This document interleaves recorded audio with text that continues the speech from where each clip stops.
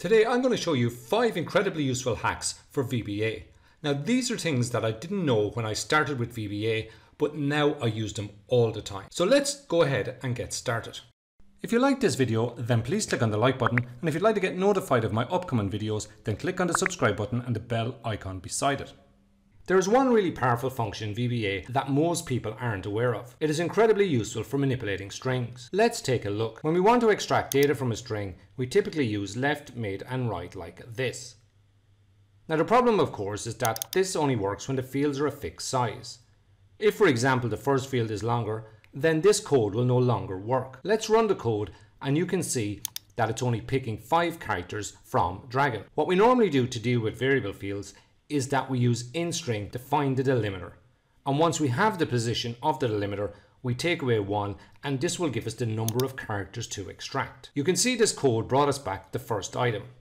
Now we want to get the last item. And this is the code we've added, and you can see it's a bit more complicated. But it works fine. Although things start to get really messy when we want to get an item that isn't first or last.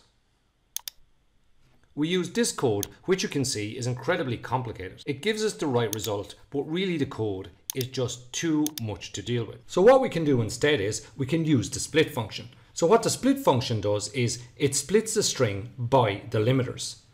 So we put in the string and the delimiter we want to split it by, and it gives us back an array. Now once we have the array, it's very trivial to access the item we want. We just simply put in the index. When we run the code, you'll see that it printed out all the items as expected, and this code is much simpler. Now once we have the items in an array, there is many possibilities. So here for example, we can read all the items in reverse. So this is a simple way of reversing a string. When we run this code, you'll see that all the items come out in reverse. Now another thing we can do is we can count the items in a string. So we can count the number of words. And you can see here we got 3. And now we get 1. Another thing that we can do is we can write directly to the worksheet from split. And you can see here that what it's going to do is write to A1, B1 and C1. So I'm going to show you a couple of really useful watch window hacks. So when we're debugging code, we're often faced with ranges like this. And it's not obvious what the range actually is. So what we can do is we can add the range to our watch window. So I'm doing Shift F9 and then clicking on Add. And once it's in the watch window, we can add the address property. So the address property of any range simply tells us where the range is referencing. And you can see up above here, I've just made the watch window a bit bigger, and you can see it's B5 to J6. Now we can use address with any range. So a complex range like this one, we can simply add .address to the end, and it tells us instantly what the address is.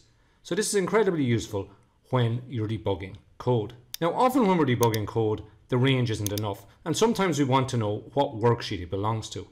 So we can use range.parent, and that gives us the worksheet object. So if we open it up here in the watch window, you can see that it's simply a worksheet object with all the normal properties. Now if we use the name property of this, then what we have is the name of our worksheet.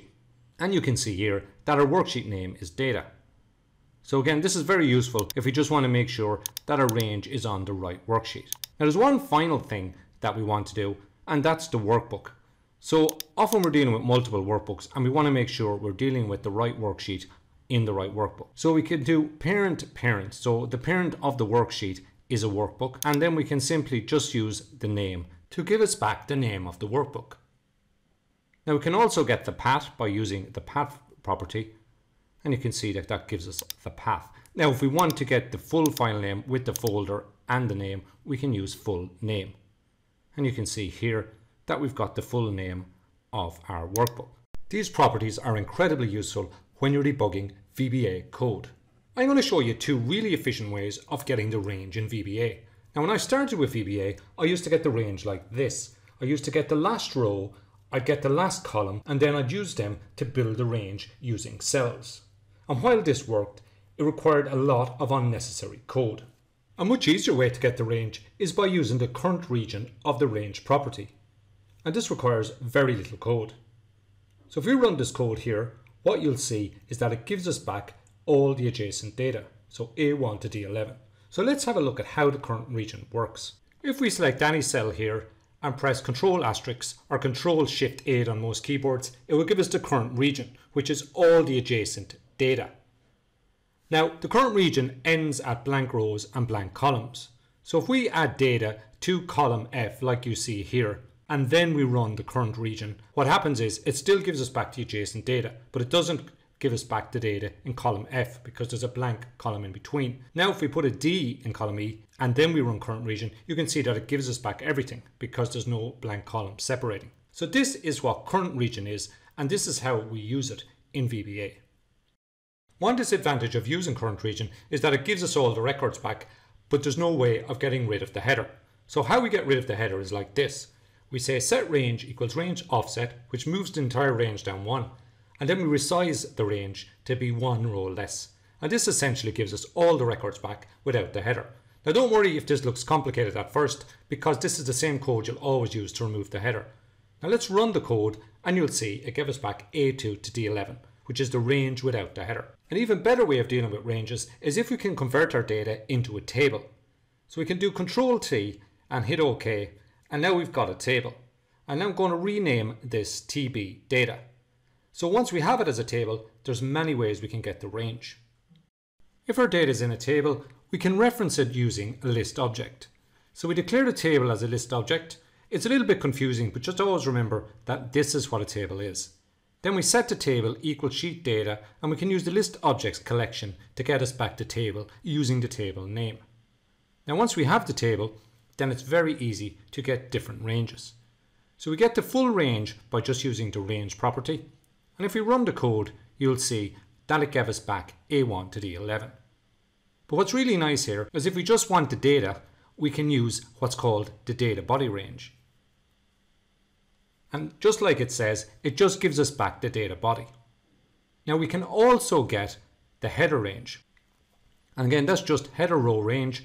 And when we run this code, what this will give us back is A1 to D1. Now there's also a totals row range as well, which is very useful if you have a totals row. So another thing that we can do is we can use list columns. And when we use list columns, we can actually reference them by the header name. So this gives us back the list column country. And when we run the code, you can see it gives us back the range B1 to B11. Now a useful thing we can do here as well is we can just get the data body range of this as well. So this will give us B2 to B11. So you can see using tables is very useful for getting the ranges that we want. So now I'm going to show you why using an array is faster than using a range. So we've got 5,000 records here. And what we're going to do is we're going to read through all these records as a range. And each time I read through a row, I'm going to store 2 values in 2 separate variables. Now you can see I've got a timer kicking off at the start and I've got a timer printing the result at the end. And this will give us the result in milliseconds. So when we run this code, you'll see that we got 105 milliseconds. So we'll run it a few more times just so that we can get an average speed. And you see the average speed is around 94, 95. So now that we know how fast it is to run through a range, let's try and run through an array and see what the time difference is. Let's rewrite this code to use an array instead of a range. So we'll just paste the original one down here and we'll make changes to it here. So the first thing we do is we use array as variant. So this declares our array. And then we just set the array equal current region, and that will automatically convert a range into an array. Now reading through the for loop, we start at L bound, which is the first item in the array, and U bound is the last item. We then change range cells to array. And then we remove dot value because we don't need it. Now just change the outgoing text to array and just change the name to use array. So when we run the code, you'll see it's 28, 10, 22, 10, and so on. So we're getting an average of about 15. So what you can see is that using the array for the very same thing is about 6 times faster. And this is just using a small amount of data, and we're doing something very simple. So you can imagine on a big project where you're dealing with a huge amount of data that it would be exponentially slower. I'm going to show you something I didn't learn until I was using VBA for quite a while. So if we look at this code, we're reading through a list of data. Now the problem is when we run the code, we get the type mismatch error, which is fine, but because we're using error handling, it basically doesn't stop on the line and it throws the error to our message box line. So if we're debugging the code and we want to find the line with the error, we can step through the code like this. But the problem we have now is that we have a for loop and the for loop runs 5,000 times. So we may have to go through it a lot of times to find the error. Now there's a simple way we can actually go to the line that has the error. So we can go to Tools, Options, and then we select the General tab and we select Break on all errors. So what this does is it turns off error handling. So we can do this temporarily and then run our code, hit debug, and you can see it stops on the line with the error. Now if we put the cursor over I, what you'll see is that it shows we're on row 4995. So this is the row that has the error, and if we check our data, you'll see that in column H we have 32A, which is a string. So someone's put in a letter by mistake into that cell. Now one thing we should always do when we're finished debugging like this is we should turn the error handling back on so that we don't come back to the code in a couple of weeks and then be wondering why our error handling isn't working. If you liked this video, then please click on the like button, and if you'd like to get notified of my upcoming videos, then click on the subscribe button and the bell icon beside it.